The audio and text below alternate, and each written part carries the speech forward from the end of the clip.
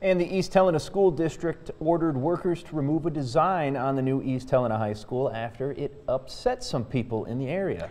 This is a photo someone sent to MTN. They said they found the design disturbing. It shows two black gun silhouettes pointed to a cowboy-type figure. The viewer who sent us the photo declined to be interviewed, but they said they were concerned about the message it could send in light of recent school shootings and gun violence. According to East Helena Superintendent Ron Whitmoyer, a subcontractor working on the school created that design.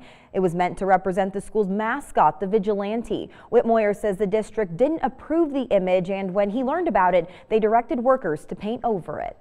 It just was not correct. It was not the right thing, and we recognize that, and I apologize for that to anyone that it was offended. That was uncalled for and inappropriate, and we fixed it immediately. Whitmoyer says they would have removed the image even if no one had objected to it. The East Helena High School is expected to be completed in time for the fall of 2020.